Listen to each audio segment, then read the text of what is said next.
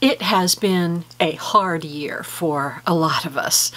Terrible headlines in the news, and then whatever issues our friends are dealing with, and then whatever issues we have to deal with.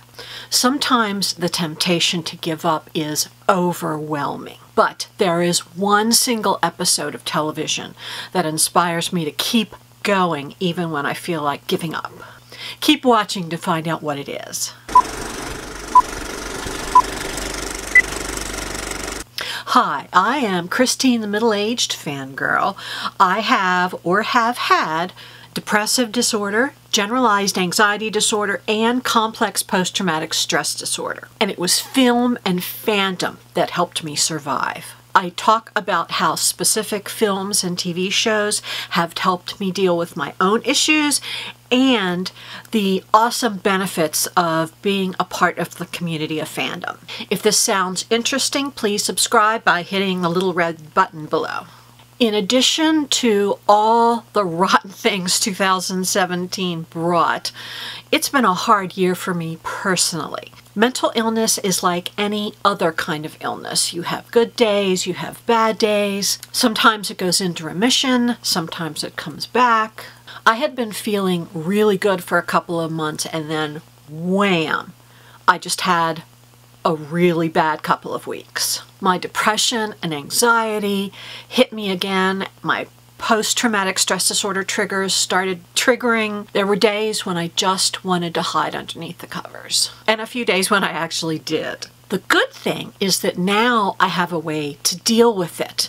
When the voices come and say, you are completely worthless, I don't argue with them anymore. I say, you know what? You could be right, but it doesn't matter. It doesn't matter because I can still do good in the world, and I have to survive just because somebody has to be there to do good in the world. I can still help. I can still comfort people who are hurting. I can still defend people who have no voice. I have to survive because there is suffering, and I can do something to help. There's a line from the movie The Wind and the Lion, which I recommend if you haven't seen it already, in which Sean Connery says to his friend, "It's been a bad year, and the next one will probably be worse." And that's sort of how I feel. It doesn't matter because I have important work to do, and so do you. And when I need to be reminded why I fight to stay alive, I watch the series finale of Angel. Now, I have mixed feelings about Angel, the series. I enjoyed seasons 1, 2, and 3. I hated season 4. Will never ever watch it again. And the only reason I'm glad I did is so I could get to season 5, which is one of the best seasons of television ever. Ian Martin, who has the Passion of the Nerd video channel, calls season 5 of Angel terrible, wonderful, awe-inspiring season 5.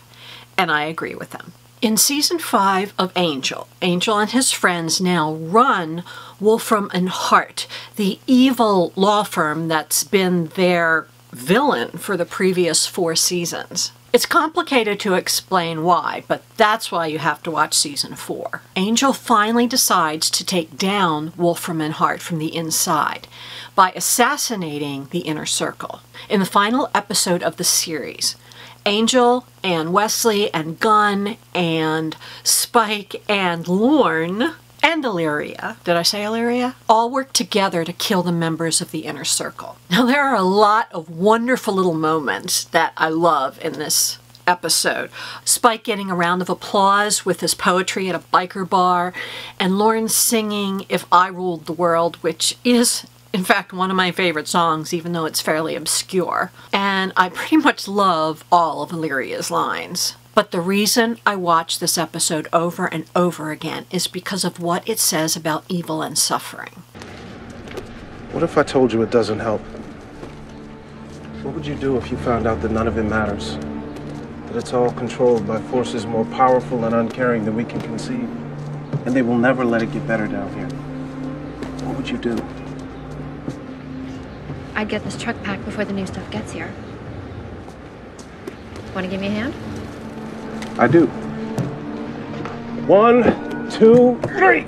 This episode gives the viewer a really clear choice. You can either say, the powers against us are too strong, evil is too strong, we will never win, so we might as well just give up. Or you can say what the episode says over and over again. We fight because fighting is the right thing to do. I have a couple of physical symptoms with my anxiety, one of which is that my body never relaxes. I feel like my heart is pounding and is going to explode out of my body every minute of every day.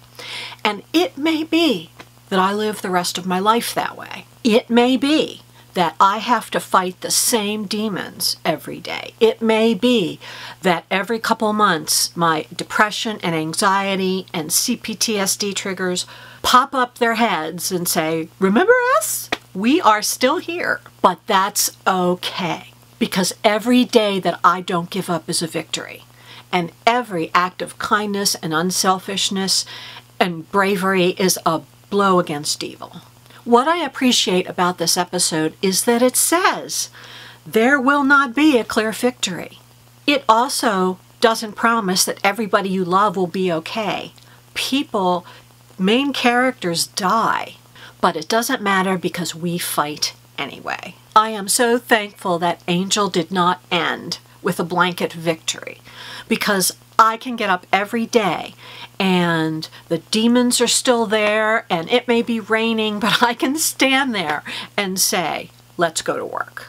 Now, there are a lot of questions I could ask in this video. Do you like Angel? What's your favorite episode of Angel?